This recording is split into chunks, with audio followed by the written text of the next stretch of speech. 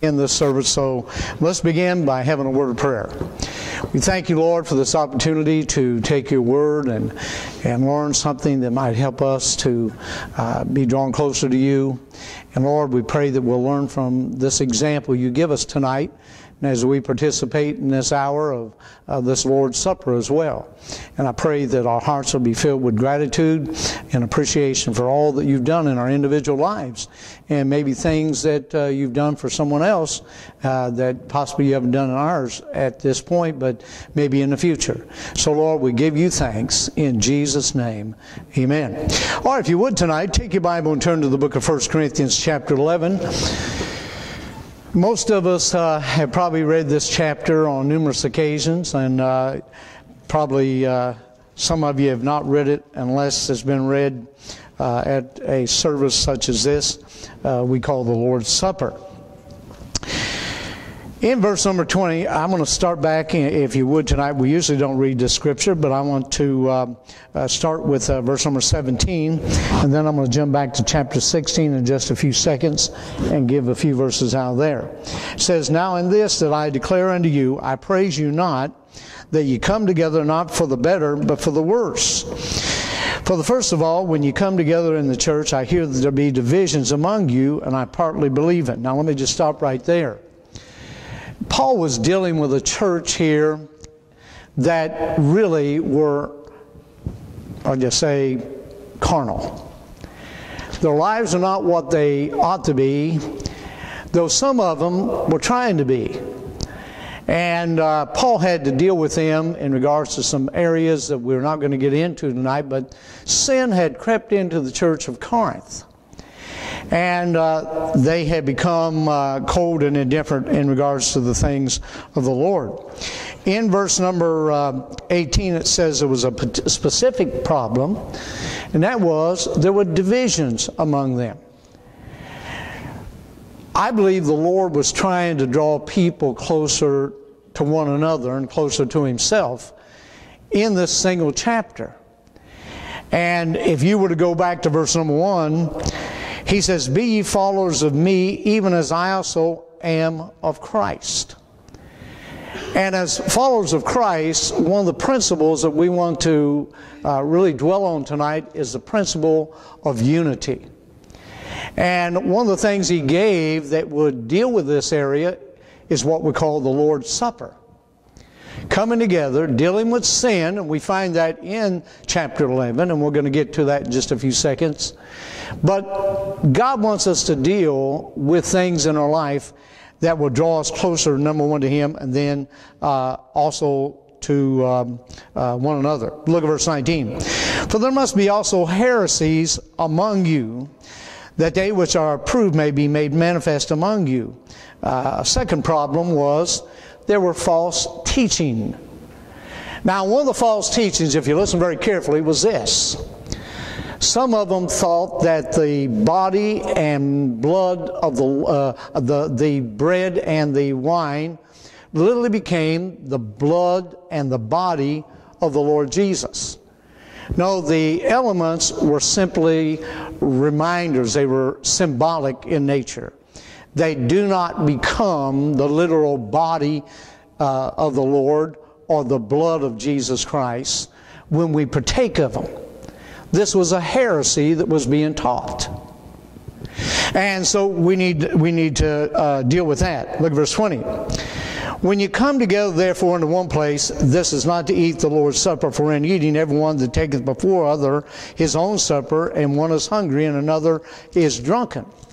Now, here's the third problem they were having. They were coming together feasting, and what had happened, some had and some did not have. And those who had didn't want to share with those that didn't have. And you'll find as we get into the latter part of the chapter in our reading that was so.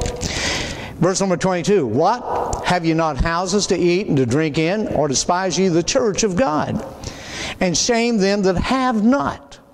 Now, this was some of the problems that were going on at the church of Corinth, and Paul wanted to deal with that. Look at verse 23 that actually begins the principle that we're going to participate in this evening.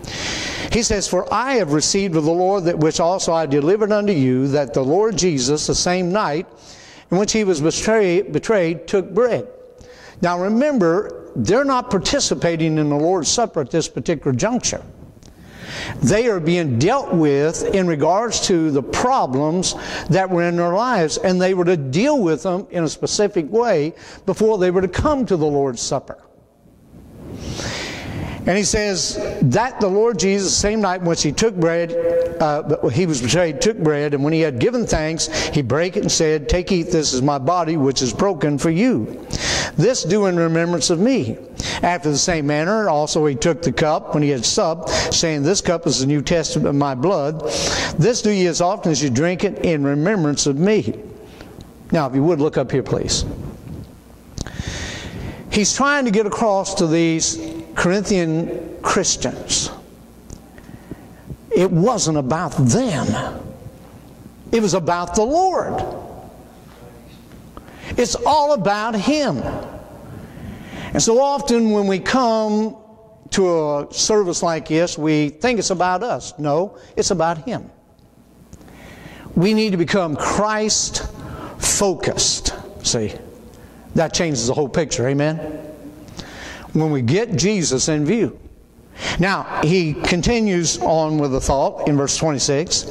He says, "For as often as you eat this bread and drink this cup, you do show the Lord's death till He come." Now he comes to help them to understand what to do before they get into the principle of celebrating this service we call communion or the Lord's Supper. He says, "Wherefore, whosoever shall eat this bread," go back to verse 20. "For as often as you eat this bread and drink this cup, you do show the Lord's death till He come." Wherefore, because of all the previous verses we've read up to this particular point, he says, take note. Wherefore, whosoever shall eat this bread and drink this cup of the Lord unworthily, or in other words, an unworthy manner, shall be guilty of the body and blood of the Lord.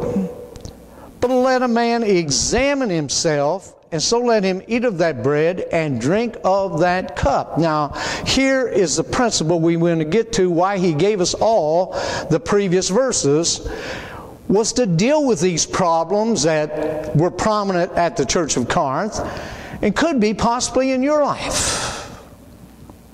We're to examine ourselves to make sure that our hearts are not right. Now, none of us are perfect. None of us are. But aren't you glad for the blood of Jesus Christ, God's Son, that cleanses us from all sin? Amen. That's why he brings us to this particular part of examination. That we deal with things in our life that we're to go ahead and partake of the Lord's Supper. He says, don't hold back. He says, just deal with those things. Don't be flippant in the area of dealing with them. Mean business with God. After all, He sees the heart, doesn't He?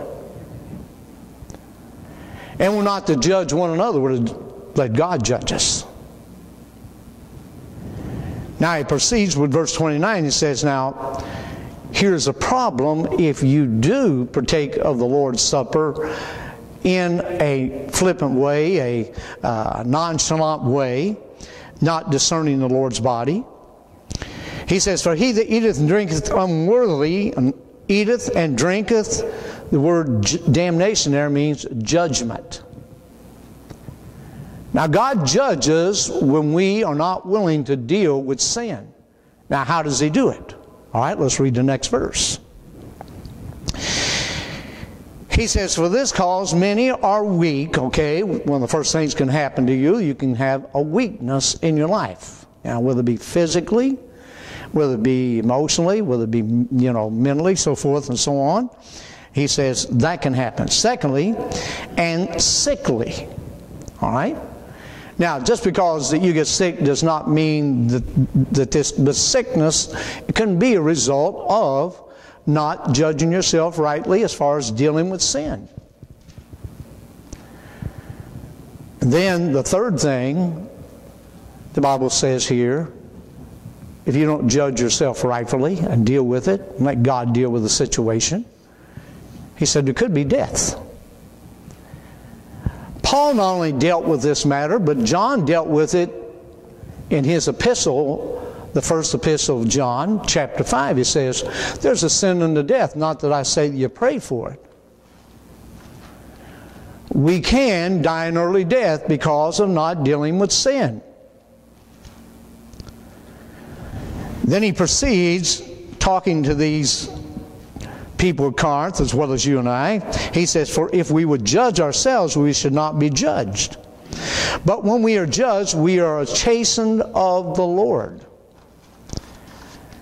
Now, Paul dealt with that back in the book of Hebrews when he says, for whom the Lord loveth, what's he do, folks? Chasteneth every son whom he receiveth. God will chasten you. Then he says, if you've been without chastisement, if you're sinning and you can get away with it, you think you're getting away with it anyway. If you be without chastisement, then he says, look, you're not even my son. You're not even one of my children. You got religion, but you don't have Christ. Then he proceeds, chasten the Lord, that we should not be condemned with the world. Wherefore, my brethren, when you come together to eat, tarry one for another. And if any man hunger, let him eat at home, that ye come not together unto condemnation, and the rest will I set in order when I come. Now jump back to chapter 11, if you would please. Look down at verse number 16. He says, the Lord's table demands something very important in our life, and that is separation. The Bible says, come out from among the world and be ye separate, saith the Lord, and touch not the unclean thing. God says, as Christians, we are to be identified as a separated people. That does not mean seclusion. We're to ourselves, and it's just us and nobody else. No. Hey, we're only sinners saved by grace, folks. Amen. And so he says, the cup of blessing which we bless, is it not the communion? The word communion there means fellowship. Communion of the blood of Christ. The bread which we break, is it not the communion of the body of Christ? For we being many are one bread and one body, for we are all partakers of that one bread. And that bread was from heaven. Speaking of Christ. There's some things back in chapter 11 I want to give you very briefly before we have the Lord's Supper. Often we find Jesus giving thanks in the Bible. And if you look down at verse number 24 of the 11th chapter there of 1 Corinthians, it says, and when he had given, say it with me, thanks. I don't know if it was last week or over the weekend, begin to think about tonight and really sharing what God would want me to give to you.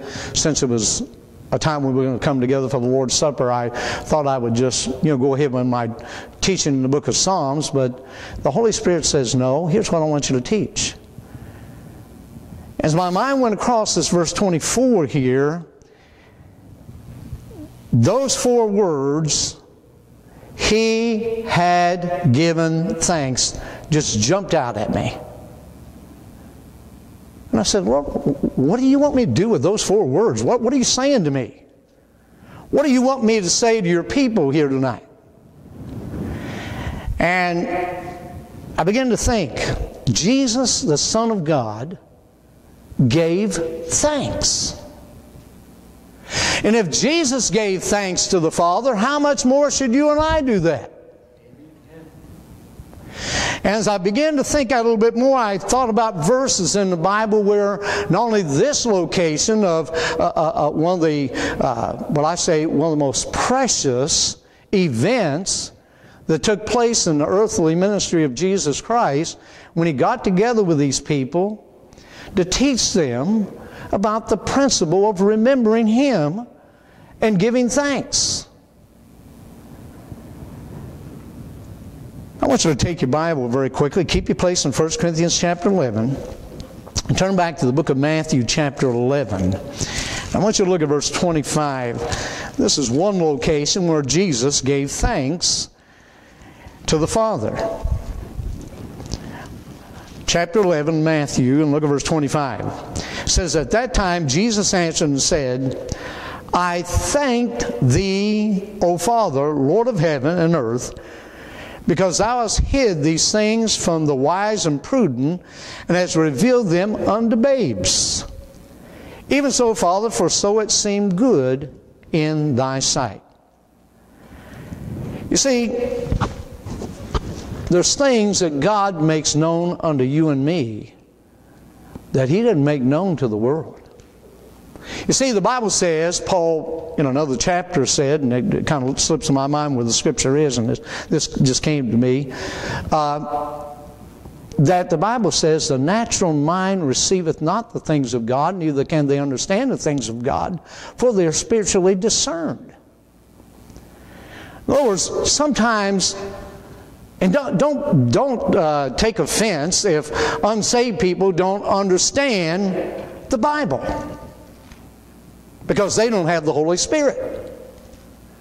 And you remember John said, there in John chapter 14, says, when the Holy Spirit has come, He will guide you into all truth. He will teach you all things and bring all things to your remembrance. You and I can understand Scripture because we have a teacher that lives within us called the Holy Spirit. And so Jesus was thanking the Father here. Look over at John. You're in Matthew. Look at John, chapter number 11. Look at verse 41.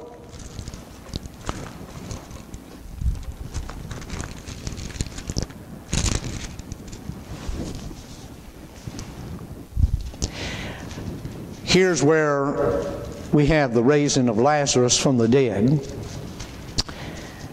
There's a lot of things I could say here about this, but just giving you Scripture that have to do with Jesus giving thanks. Look at verse 41. "Then they took away the stone from the place where the dead was laid, and Jesus lifted up His eyes and said, Father, I thank Thee that Thou hast heard me." Jesus, the Son of God, thanked His Father for answering prayer. You see, the Bible says there's one God and one mediator between God and man, the man Christ Jesus.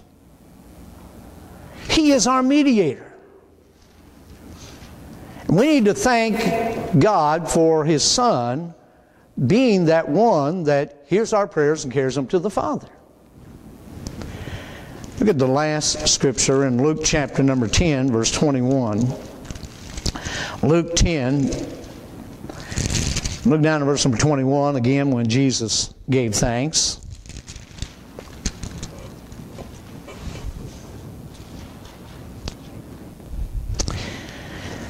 Luke 10, 21.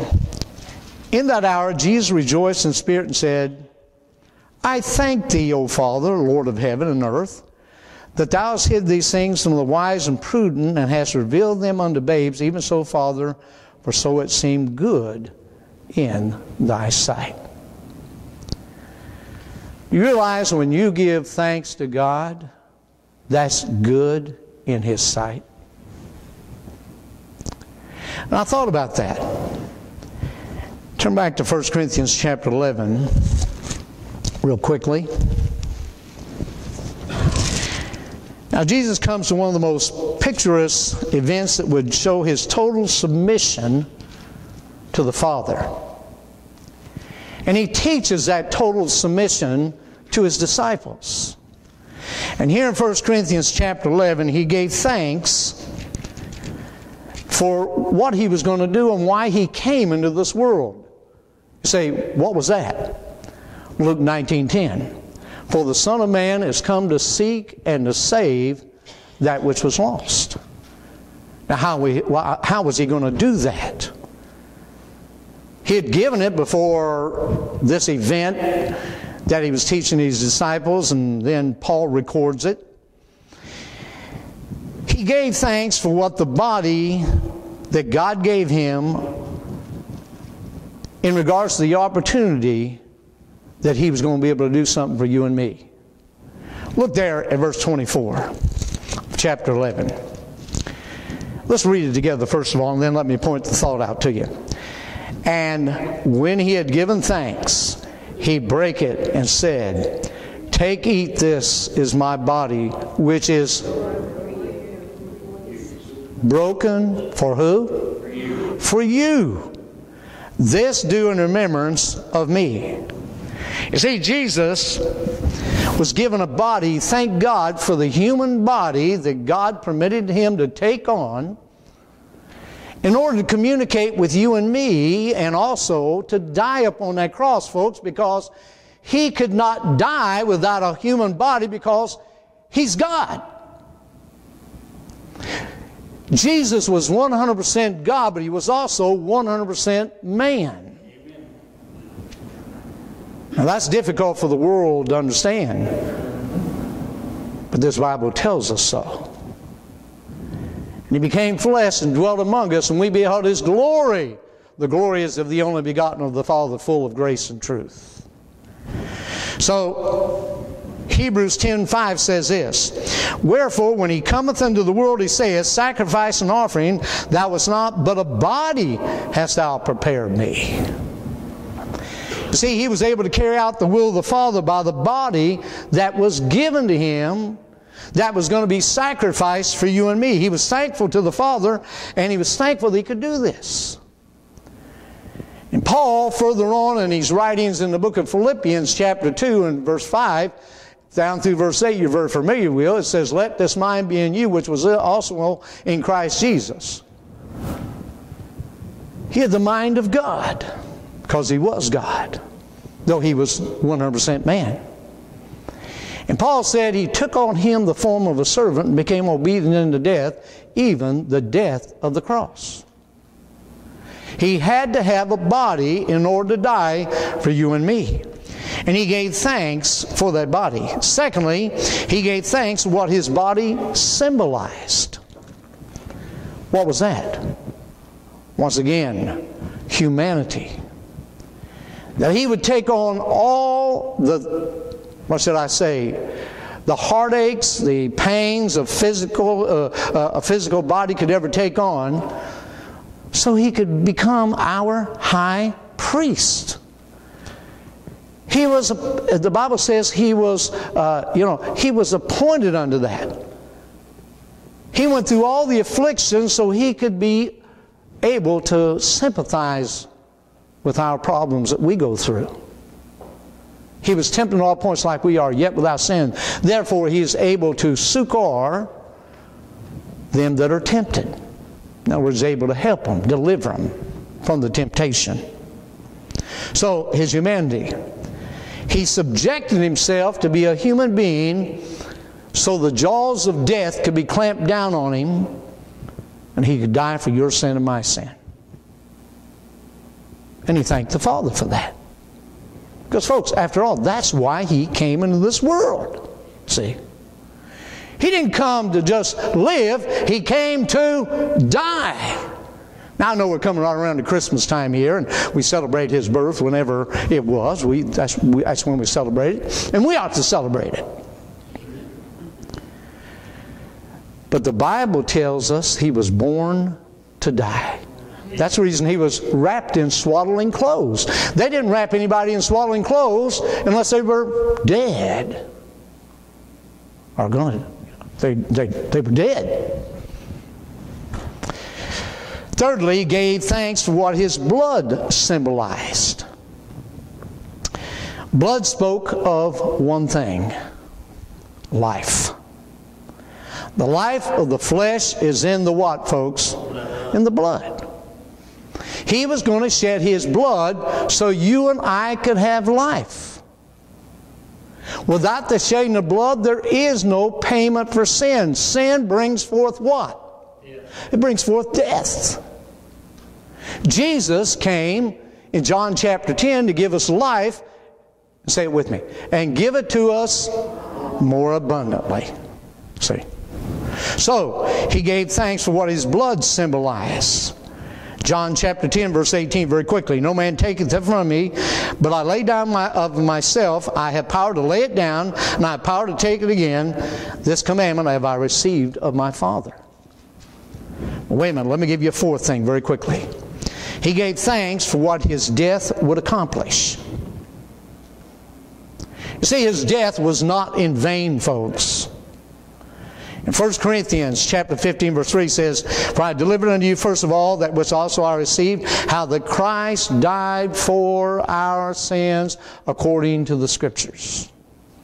Now, I know it goes on to say, too, and he was buried and he rose again the third day. Hallelujah.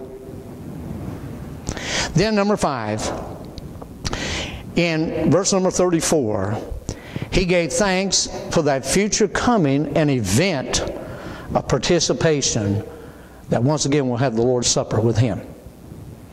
Look at verse number 34. And if any man hunger, let him eat at home, that ye come not together into condemnation. And the rest will I set in order when I come. We're going to have a great supper one of these days. Amen? And we're going to have it with the Lord. Not that he isn't here tonight. Because he said, where 2 or 3 are gathered in my midst, there am I, gathered together, there I am in the midst. I was thinking of a verse as I close this part of our service. And Luke 22:16 says, For I say unto you, I will not any more eat thereof until I be fulfilled in the kingdom of God. But he says, I've given you an example. I've given you my body and my blood pictured in the bread and the wine to represent what I'm going to do for you and what I've done for you. And I want you to do it in remembrance of me. Now tonight, before we come to the Lord's Supper, I want us to take just a minute or so, and I want you to bow your heads. And I want to give you this opportunity to, number one, if you're here and you've never been saved, your Savior. You see, that is important because that's what the Lord's Supper is all about, is his death for you. For as often as you eat this bread and drink this cup, you just show the Lord's death. How long? Till he comes. Who knows? Maybe the Lord will come tonight. That'd be all right with me. But with our heads bowed and our eyes are closed, I wonder, is there anybody here say, Preacher, I need to be saved. I need to let Jesus come into my life.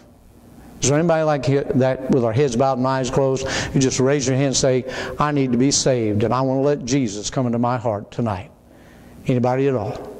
Maybe those who are watching by means of the internet, maybe you need to be saved. Christ died for you. And the Bible says, for whosoever shall call upon the name of the Lord shall be saved. You believe he died for you. You believe you're a sinner. You admit to him you're a sinner and ask him to save you, and he will. Maybe as a Christian tonight you've come and you've not examined yourself. Why don't you do that right now? And anything that's not right in your life, why don't you ask him to cleanse you and confess that sin. Number one, the Bible says if we confess our sin, he is faithful and just to forgive us our sin and to cleanse us from all unrighteousness. Why don't you do that right now? And we'll just take a few seconds here and let you do that before we have the Lord's Supper.